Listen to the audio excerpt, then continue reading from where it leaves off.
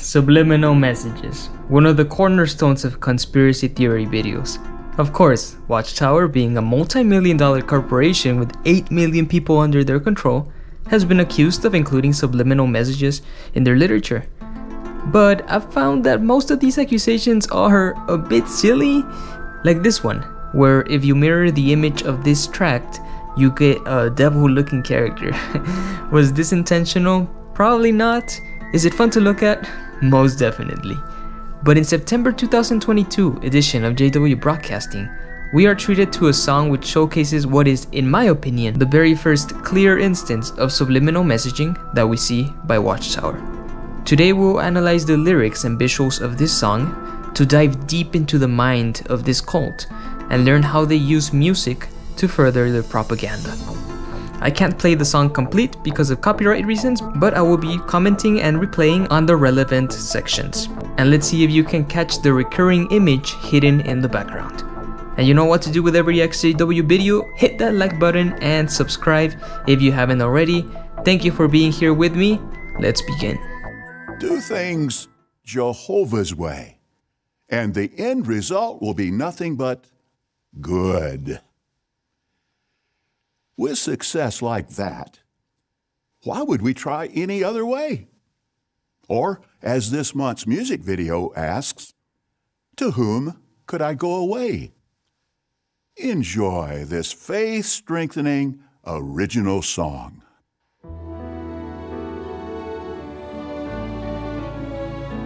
I have listened to Jesus in these troublesome days. He lights up my path as I hear and obey. He is the fine shepherd and he shows me the way. He guides every step, never leads me astray. Why should I ever listen to voices in opposition?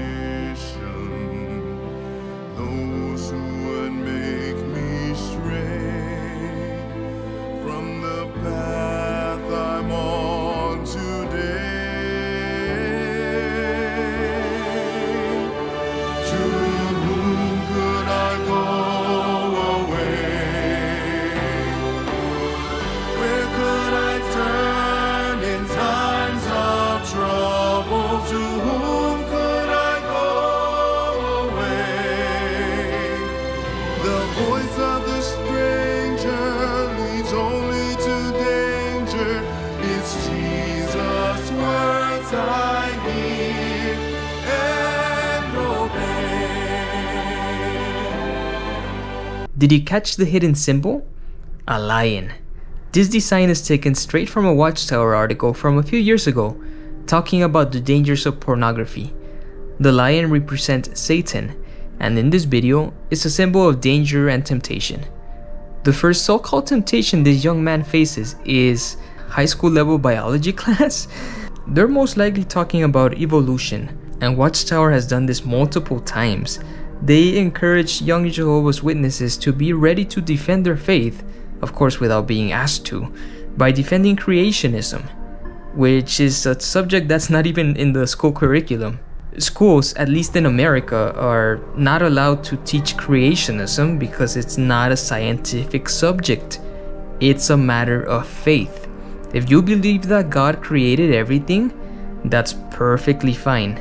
But schools are obligated to teach only scientific subjects that have been proven and that have the backing of the scientific community.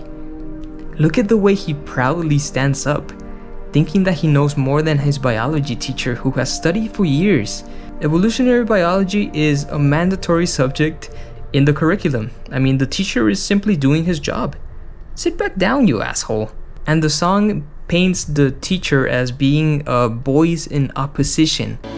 Why should I ever listen to voices in opposition? The voice of a stranger, right? But this doesn't make any sense. A teacher teaching evolution is not trying to destroy this young man's faith. He's not attacking his belief system. If you feel attacked because evolution contradicts your beliefs, that's on you. But this teacher is only doing his job. He is not a voice in opposition to you. And look at how he doesn't even accept the letter that sweet girl made for him. You won't even open it? Why is a love letter associated with the devil? Oh, that's right. Because she is a worldly girl who will very soon become Armageddon fodder. So what's the point in seeing what she has to say, right? What a tremendous asshole. In case you don't know, Jehovah's Witnesses are not allowed to date people outside of their religion. So rejecting the love letter of an outsider is considered basically like an act of loyalty to God. After rejecting a temptation from Satan herself, our buddy goes out to indoctrinate someone who appears to be a veteran of war. This is exactly how Anthony Morris, a member of the governing body, got roped into this religion. He was, I believe, a medic in the War of Vietnam, and then after he came back from the war, he was preached to and he converted to the Jehovah's Witness religion after being in such a vulnerable state.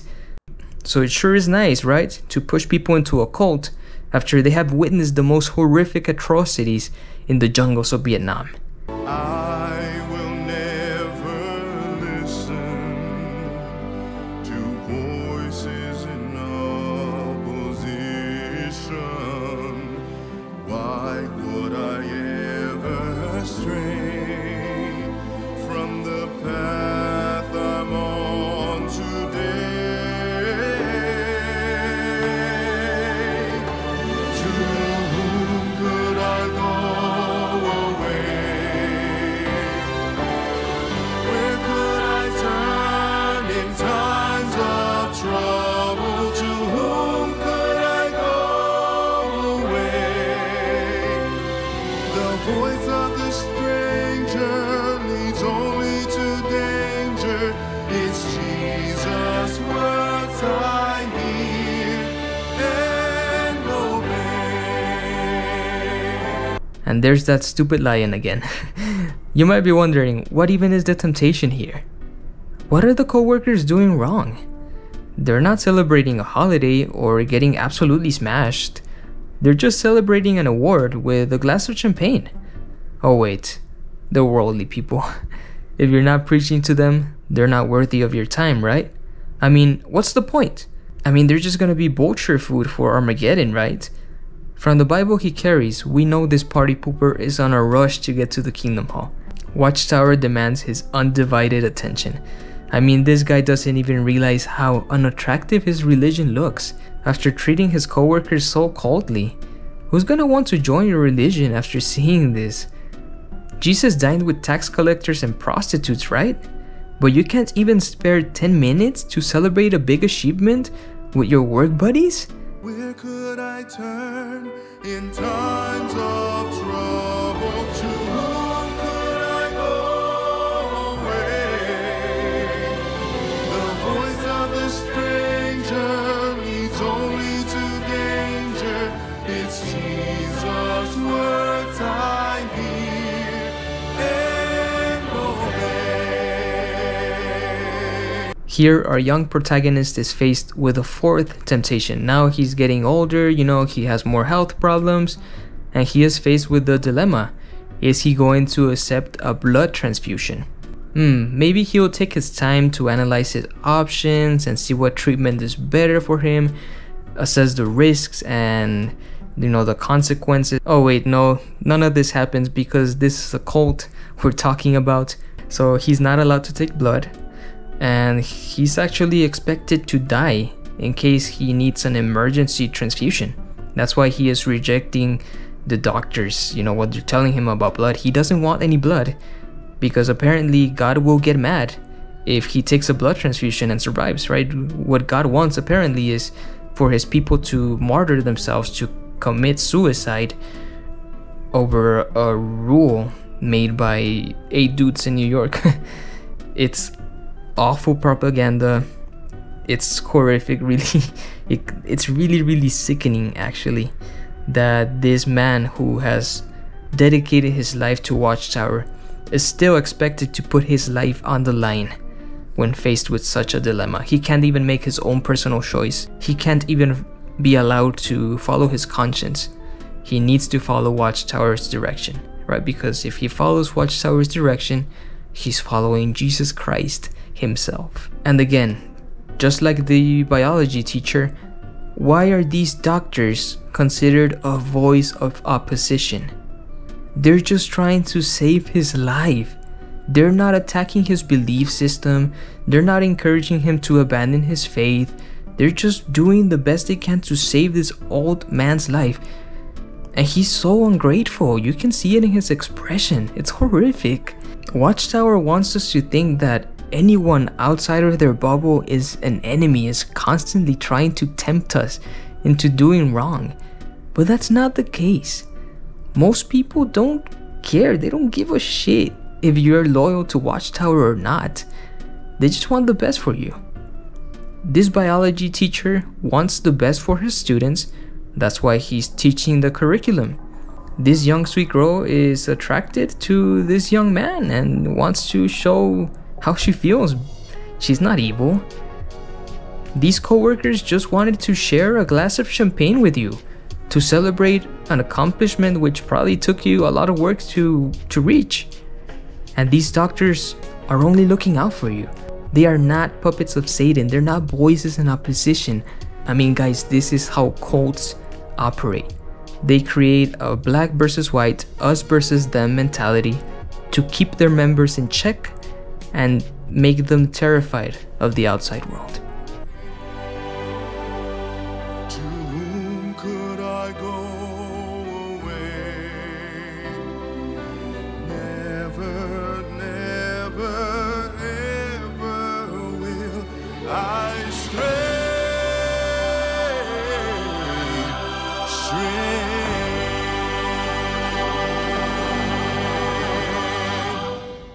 Certainly, that's how we all feel.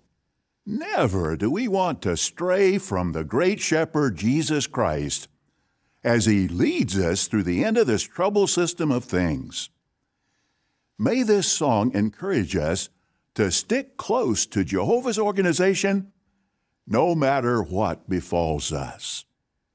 And that right there is the clear purpose of this music video. It's not to follow Jesus or to show love to our neighbors.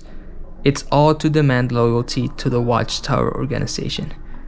Jesus was mentioned several times in the song, even praised as the Savior, something that doesn't happen very often in this religion. But he is only mentioned to give authority to the governing body.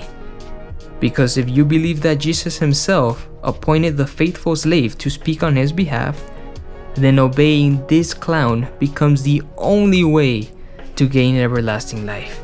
It's perfect. The line, "To whom should I go away?" To whom could I go away? is also repeated over and over. The indoctrinated Jehovah's Witness can't fathom leaving the organization, since there is no better religion out there they could run to. But the thing Watchtower doesn't want them to consider is that there's another option. Not running to anyone at all. A slave that escapes his master will not wonder to himself, to which owner should I run to now? You don't have to belong to any organization or religion to be happy. Religion only survives once it convinces you that you can't be happy without it. That simply is not true. So yeah, it's just a short music video, chock full of propaganda. It's one of the most grotesque things Watchtower has put out because it just uses, again, the character of Jesus to encourage loyalty to the governing body. And I tell you again, I'm not a Christian. I don't believe in Jesus Christ as my savior. But I still find it very grotesque, very disgusting how Watchtower uses this very famous, the central figure of Christianity to manipulate people into their cult. It's frankly awful. And as I told you, they included some subliminal messaging. There's no conspiracy behind this. This was very, very intentional, but it did not go unnoticed. Definitely not by me. So again, thanks for joining us in this short analysis. Sorry if I ranted a little too much, but there was so much wrong with this music video. We hope to see you on the next one, guys. Thanks for watching. Be sure to comment your opinion on this music video if it didn't make you blow your brains out. And if you appreciate my anti-ministry, as I call it, and you want to leave a donation, you can do so by Cash App. There's a link in the description below if you want to do that. If not, then your follow and your like is much more than enough. Again, thank you so much, guys, and we'll see you next time.